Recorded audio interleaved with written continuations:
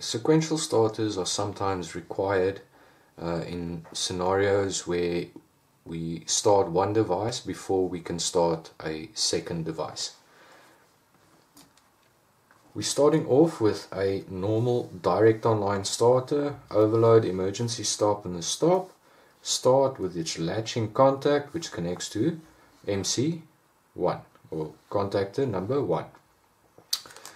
But we add a second normally open contact that is driven by contactor 1, which then feeds into a second branch of a direct online starter. Now what we can see here is when we supply power and we push the first start button, this contactor over here will activate. When it activates, it closes the latching contact, which maintains it with power, but it also closes this contact, which supplies power to this branch. Now this branch will only become active once I push switch number 2. When I push switch number 2, contactor 2 will activate, which in turn will activate this latching contact.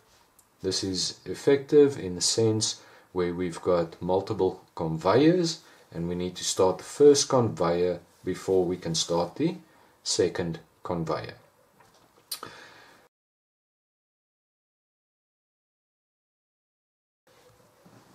Now sometimes we can replace this process instead of having it being manually activated, or if we want a delay between the two activations, then we can introduce this type of configuration where we introduce a timer into this circuit.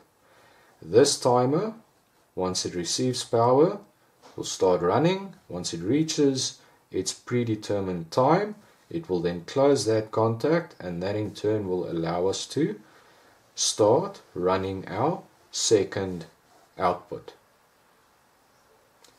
This can be replaced. The start button can be replaced by this contactor and then this contactor, which is driven by that one, which then will allow the first contactor to activate along with the timer, and once the second timer activates, it'll automatically activate the second sequence in our system.